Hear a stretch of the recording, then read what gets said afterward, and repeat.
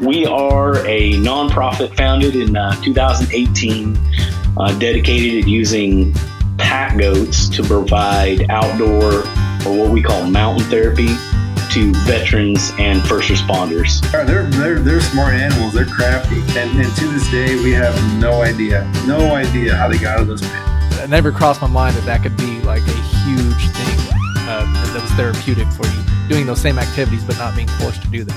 Welcome back to another episode of Wildlife Outdoors, guys. We have a very exciting guest today. Luckily, we were able to schedule it.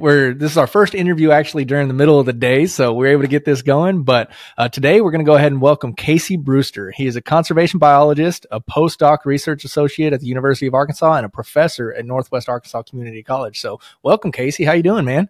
Man, I'm doing really good. I'm excited to chat with y'all. This is going to be a good interview, I think. I think it's going to be fun. It's a little different because we're interviewing you on something that I'd never even heard of before.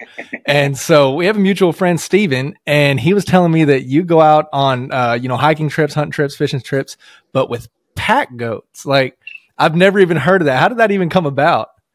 Yeah, so it's a good question. So really as far as like why I chose pack goats and why I went down that route, I've always liked goats. I had a nickname of the goat while I was in the military for a short time period. That came after the Adam Sandler skits on the goat. Mm-hmm. Do y'all remember that? Yeah. And so, those dirty skits. And so I always liked goats. And then and I was interested in doing something kind of revolving around sort of what our main theme is, outdoor therapy and whatnot. But I had no clue that I would include goats. And then one of my close friends sent me some YouTube videos, texts to me, like, you like goats, you're into goats, dude. You know about pack goats? And I'm like, pack goats? I'm like, what? My goats, at that time were really tiny. And so I look at these videos, these elk hunters out west with these giant goats.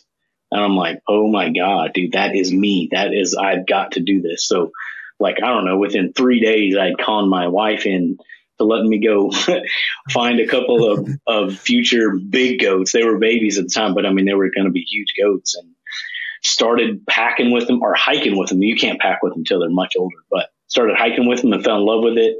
And then sort of, without giving too many things away on how the project sort of went, ultimately led to the nonprofit itself. So yeah. That's awesome. And so speak on that nonprofit. I see you got a shirt on that says Snake Mountain Pack Goats.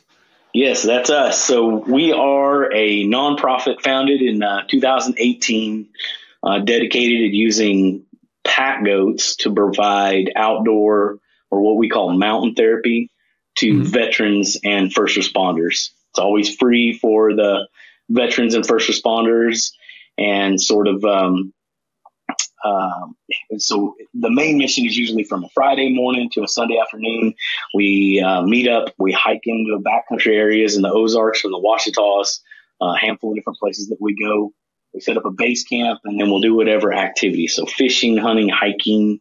We do a lot of workshops. Here recently, we've started doing a lot of workshops. So a lot of different things. And then we pack out on Sunday. We do one of those a month throughout the year. Every now and then we'll pull off two, but it's tough for me in our schedule to do that. Mm-hmm. And sort of, with the main overarching theme of this mountain therapy to veterans and first responders. That's awesome.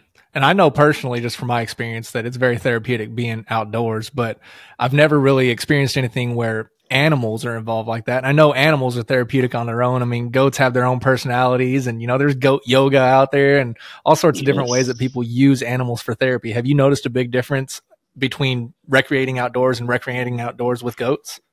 Yes, absolutely. I think so. Some of it was on purpose. Now the goats, the goat idea really stumbled in and just sort of like put the icing on the cake and was above and beyond. But, the main idea behind the project originally was that I wanted to do something that the things that helped me through PTSD, I believed in, right? And I think a lot of us recognize, whether you've had PTSD or not, that just these are things that help you stabilize your life, make you feel better. They're things that we need as men and or women, to kind of help, our headspace.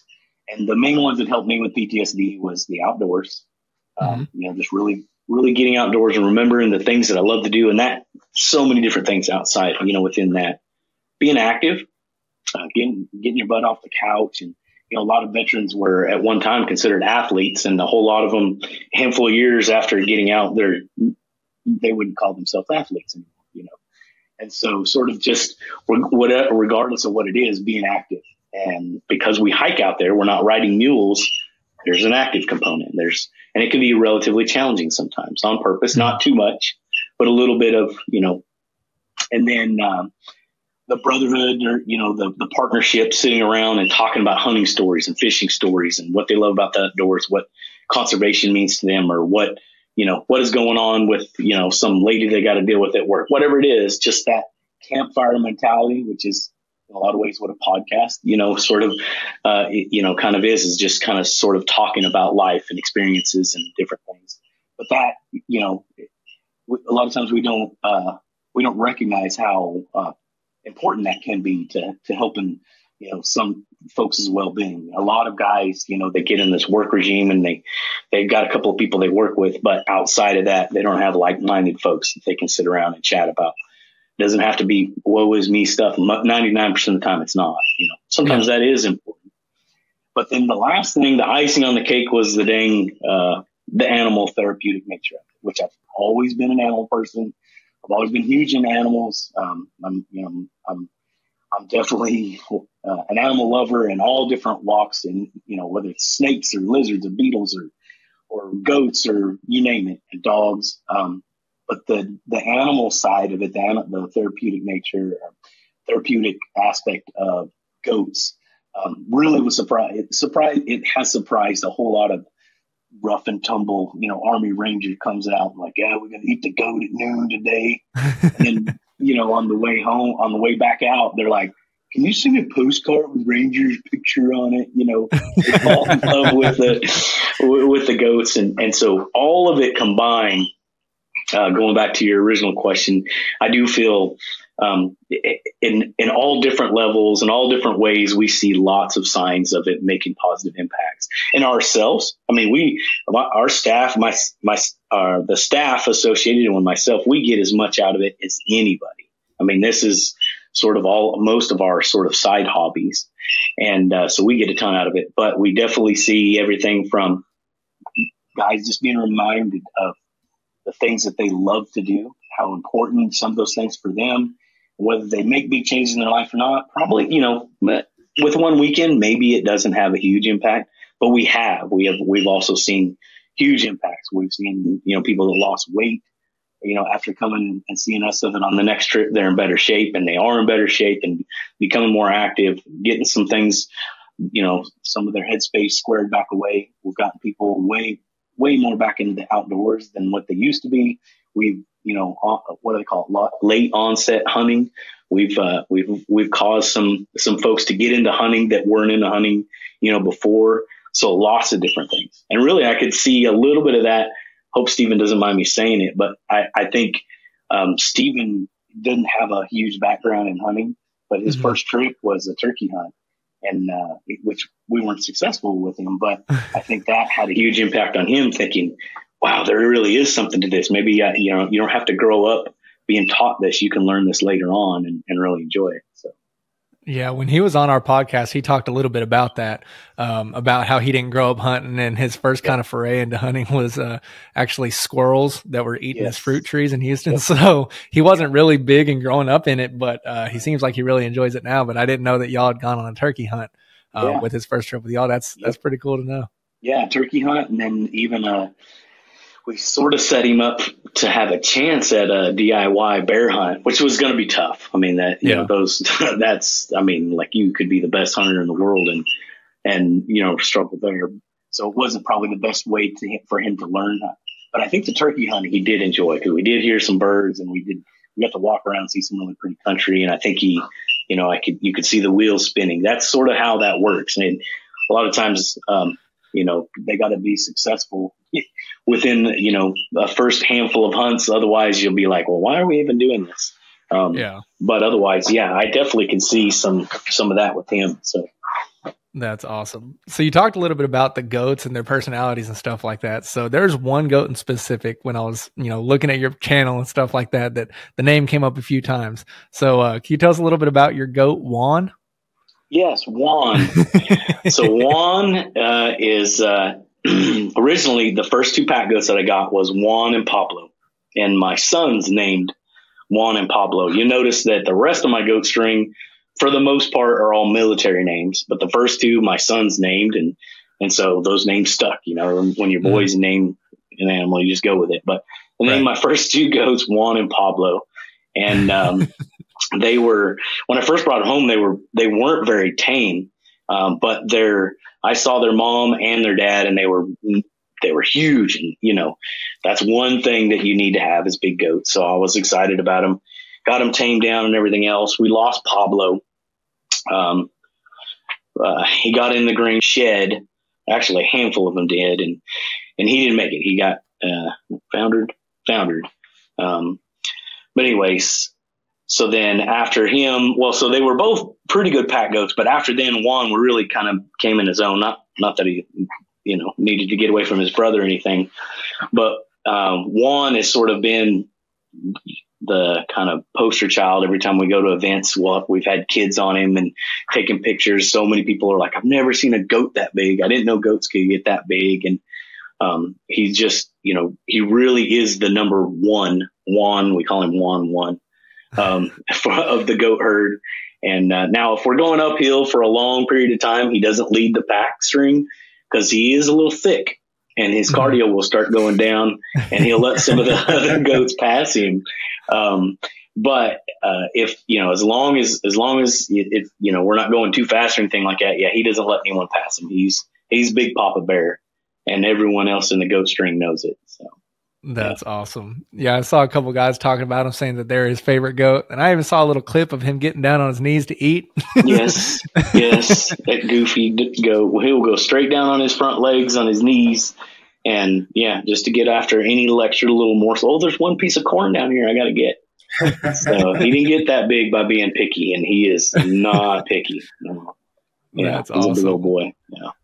Jose used to have goats when he was younger. Yeah, they were punks though, man. Dude, I'll tell you what, goats are crafty. We yes, they are. There's a research ranch we go out to, and they have multi-species grazing. They have cattle, sheep, and goats, and we have GPS collars on the animals, on the few animals. And every now and again, we'll have to go out there. We're out to corral them, round them up, remove the collars, download the data, and then put them back on and everything. So we were out there one day. And the goats are pretty food oriented, so they're not. If they're feeling cooperative, they don't give us too much of a hard time. We can get them pinned up in like an hour or so. Once we find them, finding them is a hard part, though, because it's like a 5,000 acre ranch. I mean, we just got to drive around until we find them, and every now and again we'll get lucky. They're like by the gate or whatever, but. Found these goats, and then they happen to be close to these older pins. God knows how old those pins are, but they're pretty. They've seen some years. They've seen better days, and so we got them pinned up there, and it was a fiasco. It took us probably 3 hours to get them in there, and so we still had to track down the cattle. I think the sheep were off the ranch at this point, so we didn't have to worry about them. So we got them pinned up. We're like, we'll deal with them when we finish the cattle. We found the cattle. We got them all wrapped up in like an hour or so. Went back to the pins, and we see all the goats walking down the road. There's just one little lone goat sitting in the middle of the pen. We're like, what the hell? And so we tried, man. We went around. We could not figure out how they got out. All the gates were shut. There were no visible holes in the fences, like in the pins, like nothing. They were just gone. And so we were at that point of the day, we were done, man. We were so frustrated. So we just left. And luckily in the morning, they were pretty close to where we had left them, where we had last seen them. So again, we were able to round them up. This time they knew what was going on, so they fought us a little harder. It took us about 3.5, 4 hours to get them back in the pins. But dude, it was a mess. I like goats, but I'm also not a fan because of how much of a pain they can be. Because they're smart animals, they're crafty, and to this day we have no idea how they got out of those pins. Yeah, they're really good at figuring out ways to get in places that you don't want them. And, most time, like my goats, they're never going to go far, but I have had to become a master at finding issues with fencing constantly. Everything from, I've got 2 La Manchas that are really tall. They're about 200 pounds, but they're tall and lanky, and they can clear a little over 5 foot pretty easily. Like it's nothing. That's crazy. And which is a pain in the butt. Most of us don't fence it above 5 foot, usually between 4 and 5 foot. And so your T-posts aren't the right size. Your fencing isn't the right size. So you're putting barbed wire up and getting extra T-posts. It's a huge pain. And then really the reason why I lost Juan's brother was because one of the La Manchas figured out how to open up a side latch, that you have to go up sideways and then down and then pull on the door. He figured that out, opened it up, but he wasn't the biggest goat. Juan and Pablo were. So they kicked his butt out of there, and they ate most of the grain.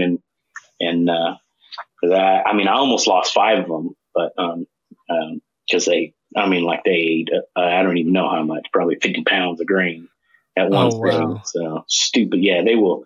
That's another thing. I in a lot of ways, I'll say goats are way smarter than people realize. But in that one aspect, they're not. They'll eat enough to kill themselves. I don't know. I tend to engorge myself when it comes to food. So. Yeah, this is true.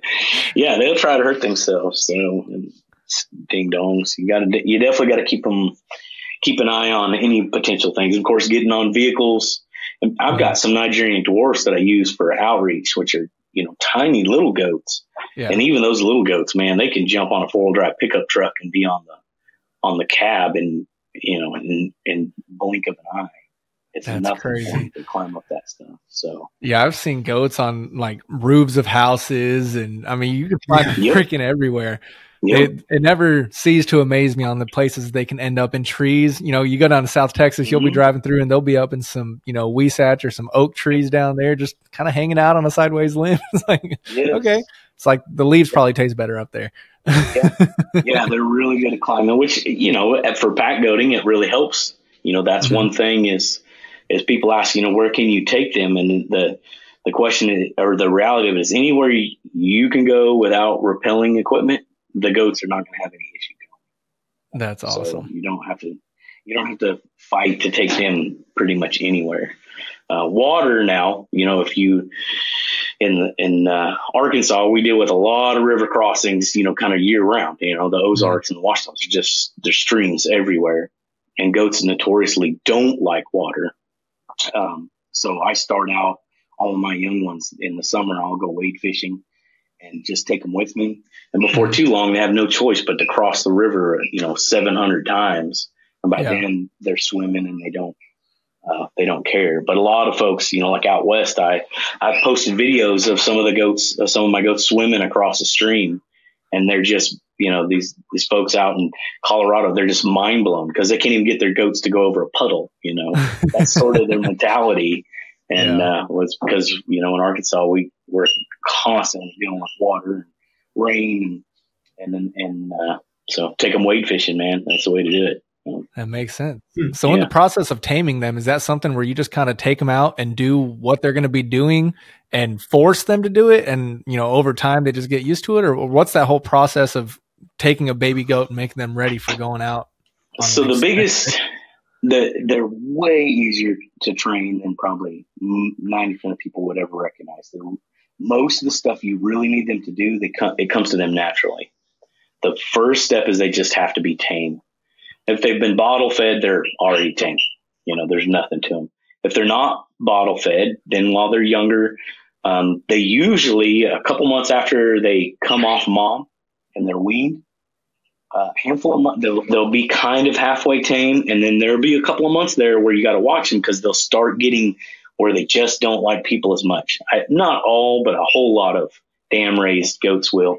And during that time, you just want to make sure that you never get mad at them and kick at them or do anything to really ruin that trust, and try to, spend some time with them. If you can see them at least 10 minutes every day, that helps a ton. And by the time they're, 6 months old, they're usually calm back down and kind of come back around.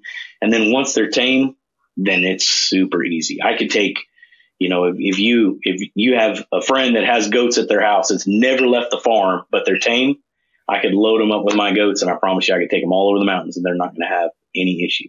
Because goats follow you better than one of the biggest reasons why they're about the best pack animal, in my opinion. Obviously, I'm biased, hugely biased, but nonetheless, is because they naturally follow you.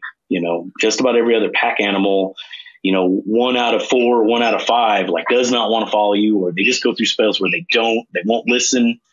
Goats are going to follow you. You cannot leave your goat. As long as he's tamed, they're going to follow you, naturally. It's in their DNA to just follow the leader. They don't want to be the last goat, so they'll fight. They'll keep shuffling on who's right behind you, and you got to try to keep them from passing you. They'll try to pass you if they think that you know where you're going. They don't want to be wolf bait, so they don't want to be last. But you kind of get that out of them, and they follow you really easily. So the first step is, the harder parts is getting them to load up in a trailer, unload from the trailer. Sitting on a leash or hanging out on a leash. Because, when you get to camp, you're going to leash them up, and at night you're going to leash them up. There's a lot of different situations, where you might need to leash them. So you leash train them, but they're way easier to leash train than a dog. Their instinct isn't to go exploring and pulling on that leash and everything else. Their instinct is, once they learn that they can't pull away from the leash, their instinct is, well, let's just walk wherever we're going, that's where we're going. So, most of it's easy. About one of the hardest things to teach pack goats is to have camp manners, because you'll be over there, feet, kicked up by the fire, eating dinner, drinking a beer, whatever you're doing, and next thing you know, there's a goat in your tent, eating a sleeping bag, and because they're tame, right? They love you and they want to be around you, and if you're not paying attention, they can tear up camp really quick. So that can be an art. There's lots of different techniques. I have a little dog that I hunt with that's also trained to kind of help keep the goats back. He'll go dive bombing at the goats, kind of push them back. You can squirt bottle them out of camp. And then once they get to be 2 or 3, they usually learn it, and they're pretty good about staying out of camp. Although Juan every now and then will just decide he's going to come in and flop right down next to the campfire. And if he's not getting in trouble, I'll let him slide. But usually he's just waiting for that opportunity when you're not paying attention, so he can get into the bag of tortillas or whatever. So, so is it true that goats will really eat basically anything? It's not true. That's one of the big misconceptions. They will eat. Now, they will eat just about any type of plant matter that has ever been made. Cardboard boxes, they will literally eat it. And so we talk about this in one of the classes I teach when we're talking about enzymes and digestion, but they actually can get energy. They're getting some energetic calories, not a lot, but a little bit of calories out of paper and cardboard, because it's cellulose and they can break that down into a small amount of calories. Probably not good to just feed your goat copious amounts of cardboard, but nonetheless, it's not hurting them. They'll eat leaves and then, just about any plant out there. They eat bark, a lot of different bark, but everything revolves around plant matter. Outside of that, if it's fat based, or if it's protein, if it's meat, they're pretty much not going to touch it. And then where they can have problems is like cushions and seat cushions on a motorcycle, 4-wheeler, tractor, anything out there. They just like chewing on it, just like a puppy or whatever. And so they'll get on there and start nibbling and tearing it up, and people, they'll get called out for eating that or whatever. They test a lot of things with their mouth, so you might see one like nibble the side of a beer can laying on the side of it. Mine don't, because they've been out there enough, but you kind of get the idea. So I think that's where that mentality comes from. I see. That makes sense. So you talked a little bit about, your teaching and stuff like that. And so what subject do you teach? Do you teach biology? I do. I teach, I mainly teach intro biology classes. I've taught some anatomy, some physiology. This next semester I'm teaching introduction to conservation biology. Pretty excited about that class. But most everything goes back to biology. I'm the subject area coordinator, which means that I have to make decisions on which textbook and what directions the classes go, and make sure that all of our biology classes look pretty similar and meet the standards or whatever. So I'm pretty heavy on the biology side. Yeah. That's awesome. And so that kind of goes along with what, your PhD is in, isn't it? Yes. It definitely fits my background. That's why a lot of I'm excited about that intro biology class. So the last chapter in my intro biology class is the chapter that's termed conservation biology. And it's sort of my capstone lecture. That last lecture, I've got a really cool video that Forest Service and TNC sort of filmed that talks about conservation and lizards and glades and whatnot. And then, so the chapter does this, and I sort of follow the same thing. But the first section of the first half of the chapter is a lot of bad news, a lot of doom and gloom. This sort of how conservation. There's a lot of negative things out there when we're talking about climate change and loss of species and all these other things. But then the second half of the chapter is about the things that we're doing to improve that, what things that we can do, and different concepts that relate around that. And so you kind of get to sprinkle some of the happiness in it. And then at the end of this semester, I'm selling all the students. Now, if that was fun, take intro to conservation biology. So we'll see. Yeah. That's awesome. So you mentioned glades. So didn't you do a podcast with the Ozark podcast guys talking about glades? Yes, we did. Yes. Kyle and Kyle. Yeah, the Kyles. The Kyles. That was a fun podcast. They had been interested in glades and not necessarily just collared lizards, but they knew a little bit about collared lizards, and they knew a little bit about this and that. And so it was sort of a perfect timing when they reached out to me. They're like, man, you haven't done like a glade podcast. Why don't you do a glade podcast around that? So the reason why my background's heavy with glades is because the model species that I did my dissertation on, their primary habitat are glades.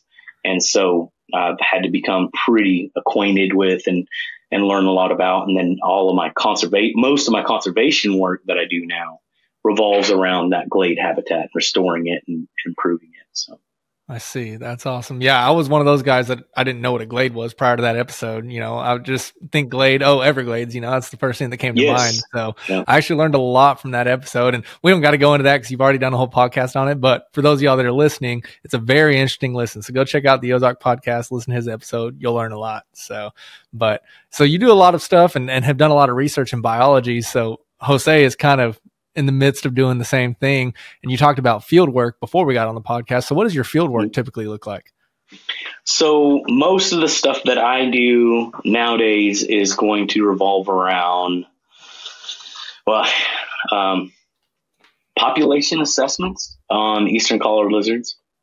And so I'll go and look at, I've got some populations that we have reintroduced.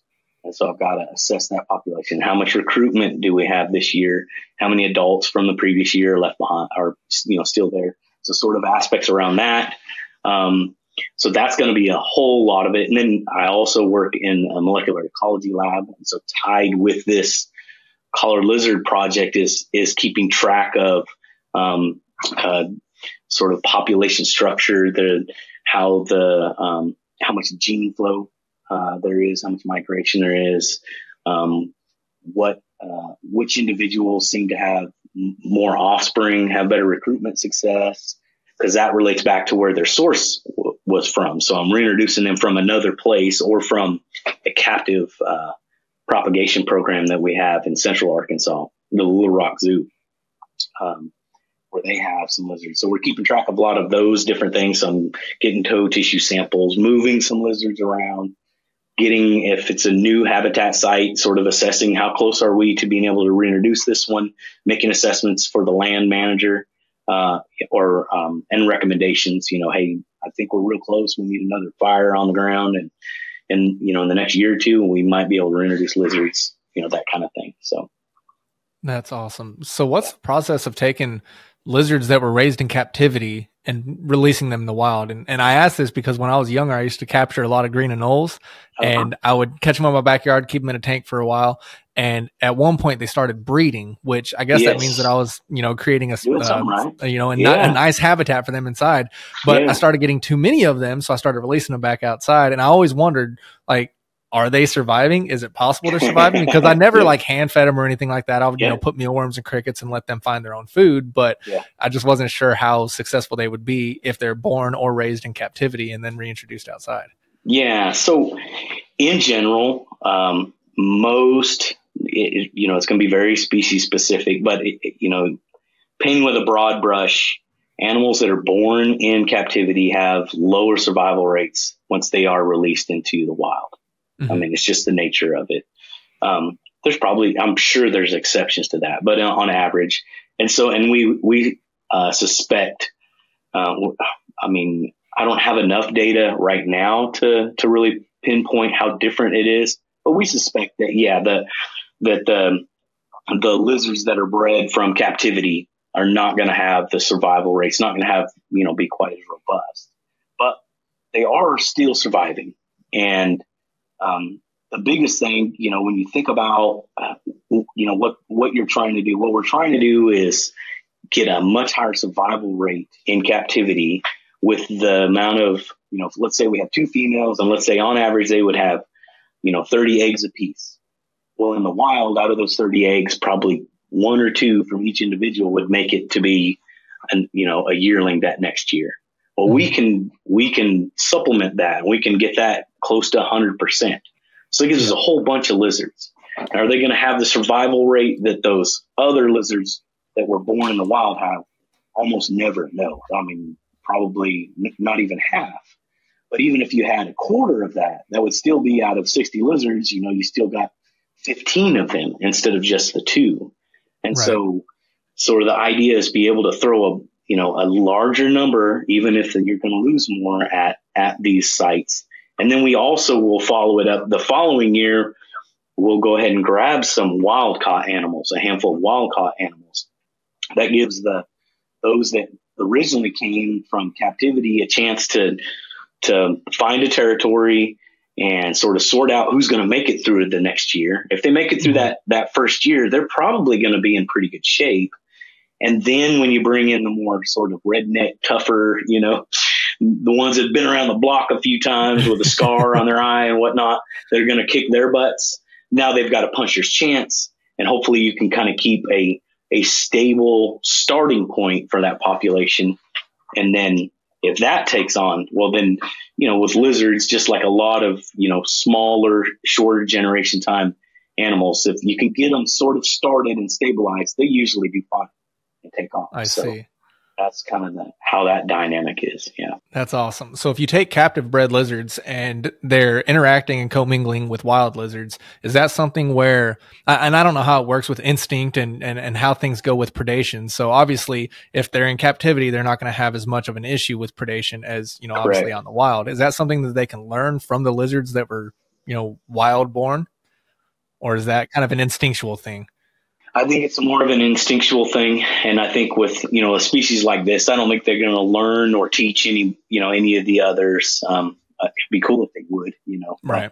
I think they really learn, about predators and how to survive. And it's in the first 2 weeks, if they make it past those first 2 weeks, they're probably in pretty good shape. But in those first 2 weeks, if they sit there and have a delayed response when a hawk comes in, then they're food and they're done. Right. And there's no more learning. They learned. Yeah. And then it's over. they don't survive. They don't survive. But I think once they get past that, then they have enough instincts. And if they're getting enough food, which, in this system, food is not a limiting factor. They've got more food than they could ever. It's all about not getting, eaten in the process of getting that food, making sure you find the right place to spend the night so that critters don't get you. And overwintering, is a big one. Is do they go to the when the winter hits, they've got to get below the frost line. And we put them in a habitat that has all the things they need, but I'm not telling them and showing them where each one needs to go. And I think we probably lose some that just because they weren't born in that habitat. And, because like you think from where they hatched from, if they were a wild lizard, from where they hatched from, if they went there for the winter, they'd probably be fine. Right. Yeah. But these animals don't know that for sure. So we don't know what cues tell them. And so we wonder if we may lose some that just pick the wrong spot to try to overwinter. Yeah. But again, we're still getting reasonable survival rates over, that first year, higher than I anticipated originally, which suggests to me that there's enough instincts there that they kind of pick up on it, so. That's so cool. So we kind of got off the rails. We talked a little bit about how we're probably going to do that in this podcast. So I guess we'll kind of get back to the Snake Mountain pack goats. So you spoke earlier saying that you suffered from PTSD. Did you serve? Yes, I served in Iraq in 03, 04, and then again in 07, 08. Okay. So, well, first of all, thank you for your service. We're big supporters of the military. And so is that something that kind of also made you want to do more for the community of veterans? Yes. I think the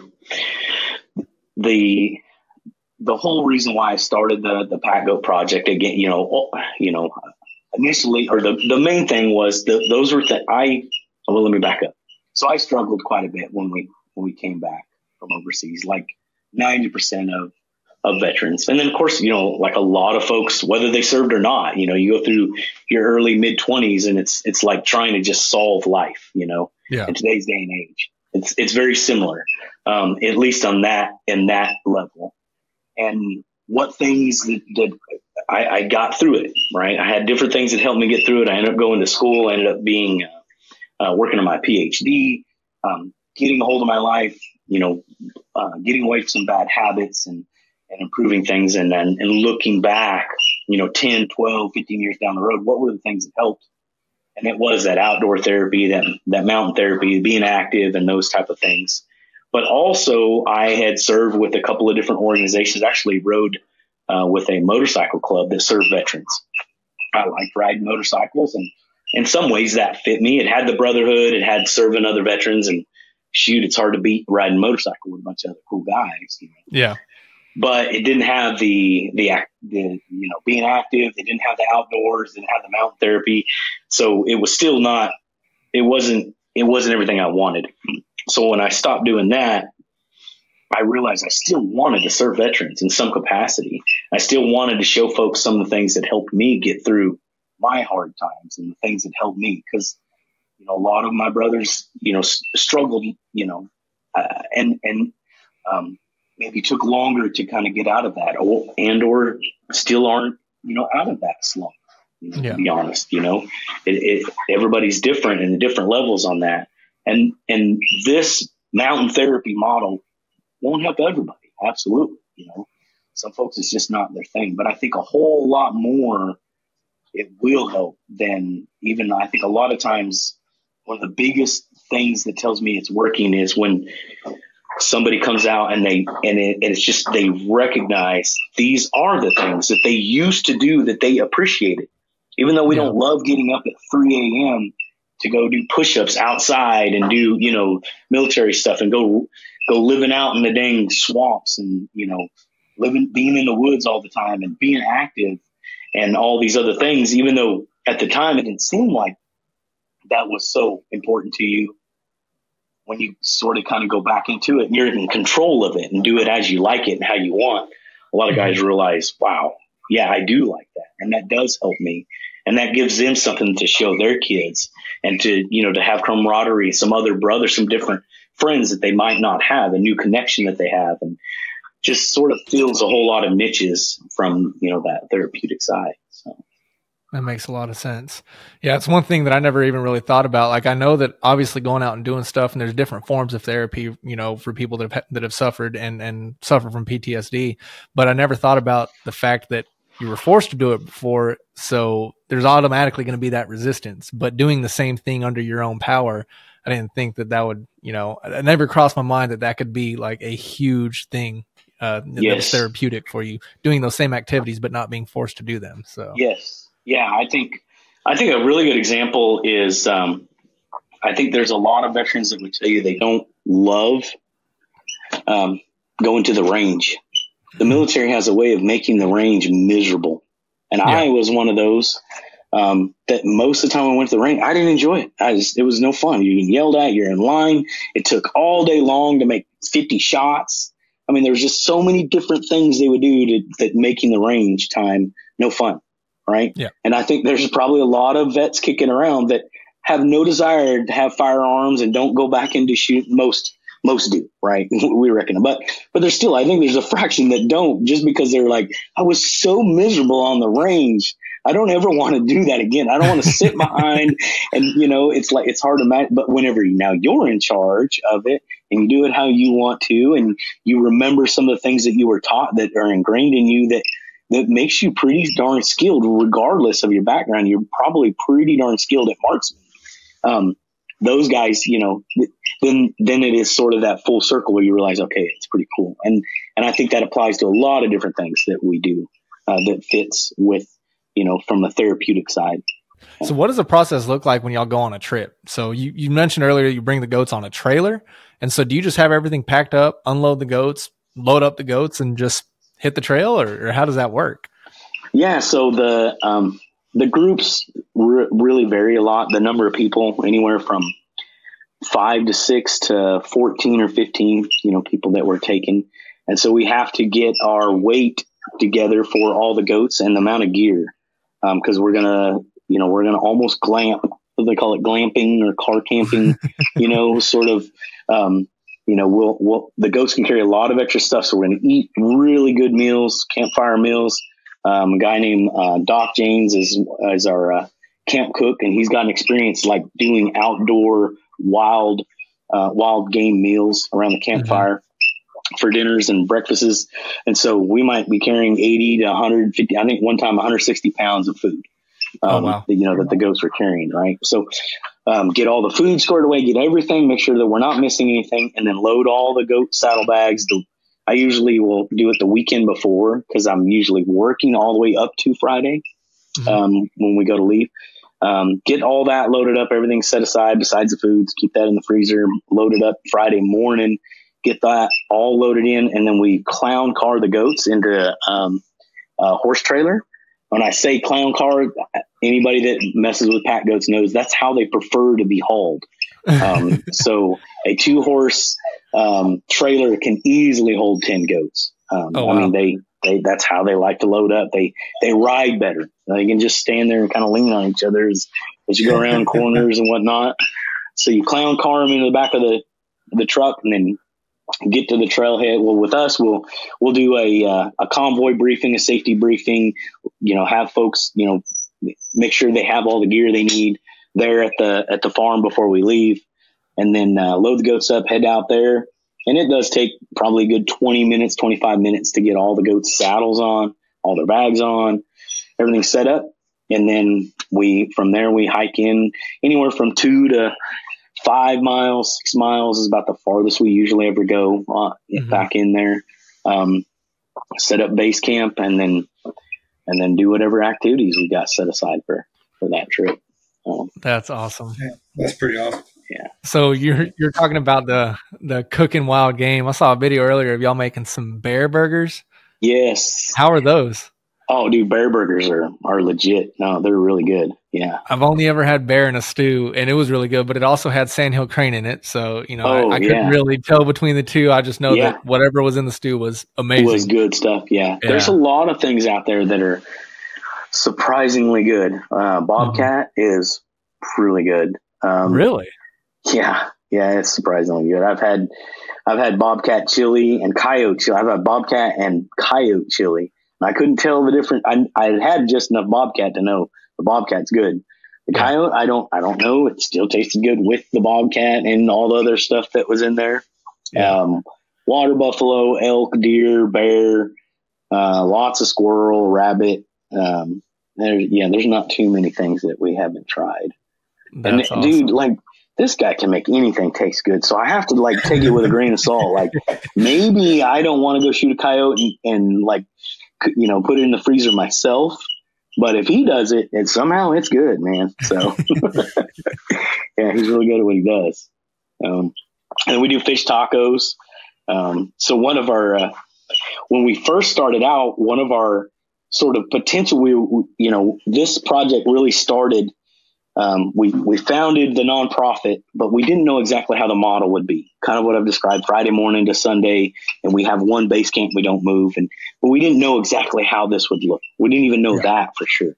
And we had a lot of different ideas. And one of our first ideas was we're going to bring some food out to camp, but we're not going to bring enough. And we're going to force people to catch the fish, needed to make fish tacos, and they're going to kill the squirrels or whatever it is, right? You're going to eat, you've got to go harvest, and you can see it's a pretty cool idea. That sounds great. Sounds like a great idea until you don't get the amount of food. Yeah. And then you're way out in the middle of nowhere. Everybody's starving. So we did that. And I think the first 2 or 3 times we did where our main meals were going to be fish tacos or something fish, we had no issue. We caught fish, no problem. But I think about the 3rd or 4th time, we had a group of 13 of us, and the fish were not biting, and we were really struggling to get fish. And dude, I was filleting like little sunfish that were like an inch and a quarter long, like trying to get fillet. Dude, I was filleting like people would bring some of them, like, it's kind of a fish, I'll fillet it, hand me that salamander. Dude, we were trying to get some protein in that. And we probably had enough to feed like 2 people, and we split it between like 13 of us. And then after that, we're like, maybe that part of the project isn't that important. Maybe there's other ways of doing this.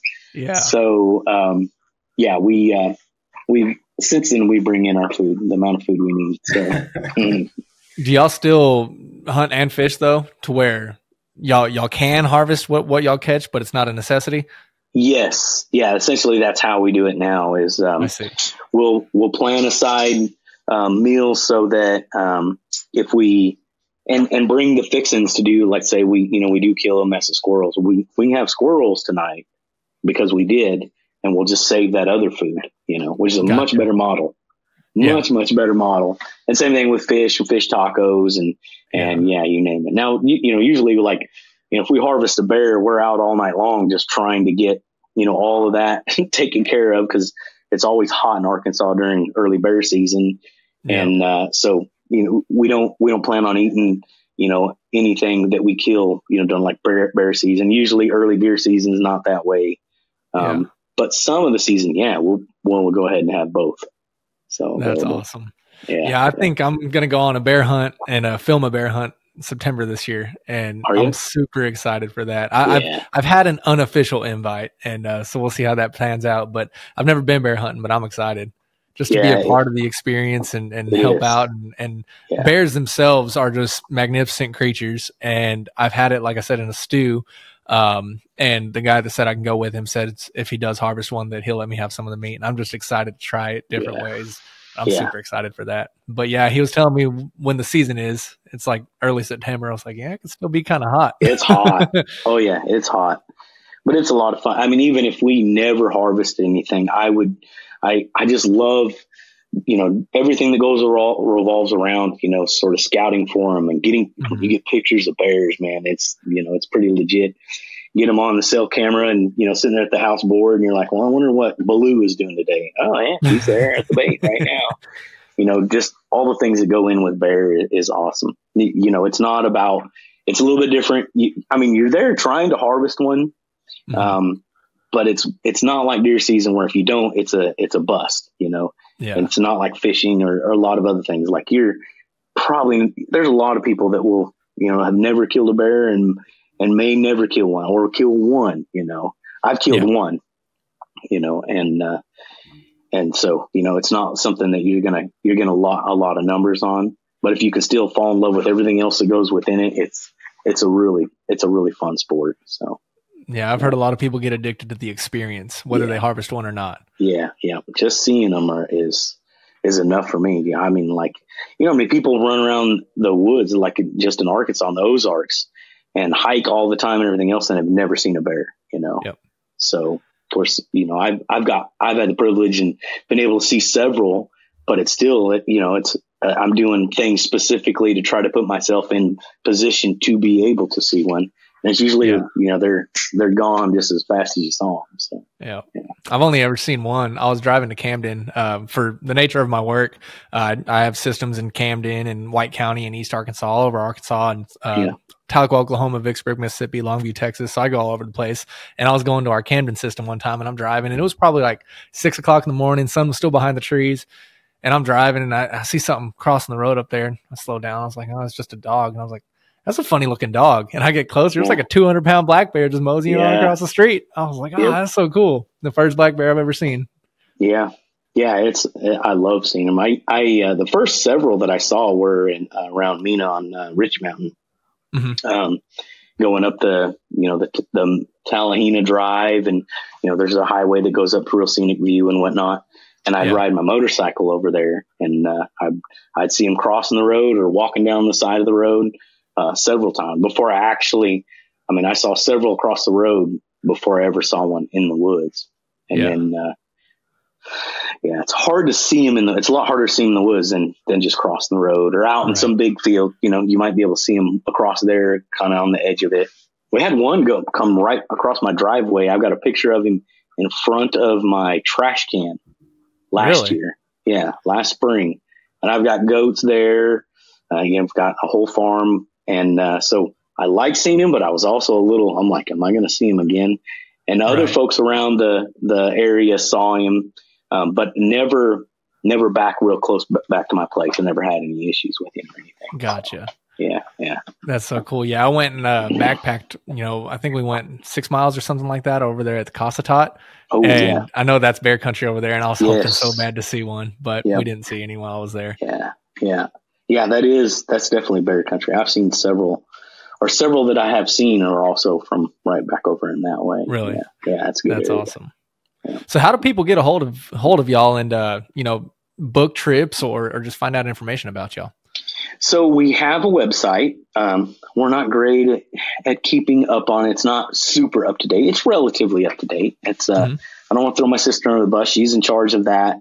We don't pay for a higher end website, so it doesn't have the bells and whistles that we can adjust as easily and whatnot. But we have stuff there to kind of keep you posted. It has our email on it and our social media accounts, whatever. That's snakemountainpatgoats.org. Okay. But otherwise, all the main social medias, Instagram, TikTok, and then our biggest one is Facebook. Most of the stuff we do is off of Facebook. Okay. So that's Snake Mountain Pat Goats. On any of the social media platforms, you find us there, and we usually post there on Instagram and Facebook ahead of time, so folks can know, like 3 months from now, we're going to do, the bear hunt or whatever it is. And then about a month out or 2 months out, we'll put it up. And for big game hunts, we're usually, it's a draw only. And sometimes we'll have 200 people put their name in the hat. We can only take 5 or 6. But it depends what it is. Our non-big game stuff is usually there, whoever it's considered first come, first serve. We usually can take 12 or so, and we usually don't book out or we don't turn anyone away. We try not to turn anyone away. So, most of our trips folks can hit. It's just like the bear hunt and some of the hog hunts that we have the issue with, making sure that or we have the issue where we have to do the draw. I see. And then, that makes sense. And then our email, I do get randomly, a lot of times it's somebody's, it's a spouse and she's like, I heard about y'all, whatever. And can they go? And like, if I get a random phone call and I see a voicemail and someone asking to be part of the project, then, you don't have to be on social media. I know not everybody's into that. So any means they necessary. They send me a carrier pigeon. I'll try to use that. So, well, I'll make sure that I put your website in the description, and I'll throw some socials in there too. So cool. For the listeners, if it's something you're interested in helping out with or being a part of, definitely go check them out. I think it's a great idea. It's something that I would have never thought of people doing. And, but it sounds like it's awesome and can be doubly therapeutic being outdoors and having the animals involved. So I just think it's a great thing that you're doing. And if there's anything that, Jose or I can do to help y'all out, we'll happily do it. Yeah. Well, y'all should come out sometime. Yeah, that'd be fun. You got a trip coming up this weekend, don't you? Yeah. Yes, this coming weekend, and it depends on the water. We've had so much rain that the water levels may be difficult for wading. And if we can't wade, it's not going to be much fun to fish where we're going. Right. It's possible they come down. So if they come down and we think we're going to be okay, then we're going to do a fly fishing, smallmouth bass focused, fishing trip with Steven as our guide and our guru. If that doesn't work out, then we're probably going to go to Horsehead Lake with a bunch of canoes and just go. We've got a lease over there that we have access to. So at least we can, get people out there fishing. So not what we were planning for, but the weather, it does not want to stop raining. So yeah, it's been nonstop. And I was talking to one of my buddies up there, from Ozark Media up there in Northwest Arkansas. And we're talking about smallmouth fishing up there. And he said that everything's just basically blown out and muddy. So it's tough for smallmouth fishing. He said, but he's hoping this weekend or by next week that it'll clear up a little bit. So yeah. I've never had much success. My style of fishing, I think, is not conducive for when the water is chocolate milk, I know you can still catch them, but I usually don't do as well. I usually need a little bit of normal coloration pattern before I start running into them. Steven probably could get after them regardless, but if we can't wade, then it's not going to be much fun. So right. Well, we've got a plan A and a plan B. That's awesome. Well, y'all be safe out there and y'all have fun. And it's been a pleasure having you on. We're kind of coming up on our time, so we got to close her out. But I feel like there's plenty more we can talk about. So if you ever want to hop on a future episode, talk about anything else, because it sounds like you have a lot more up there in that noggin. We'd love to have you on. Yeah, I can yap about this kind of stuff for sure. Yeah. Well, that's awesome, man. Well, we appreciate you hopping on. And for the listeners that made it to the end, we'll catch y'all next time. This has been Wildlife Outdoors. Thanks for listening. Follow us on Facebook at Wildlife Outdoors and on Instagram at wild.life.outdoors. Let's go live life on the wild side.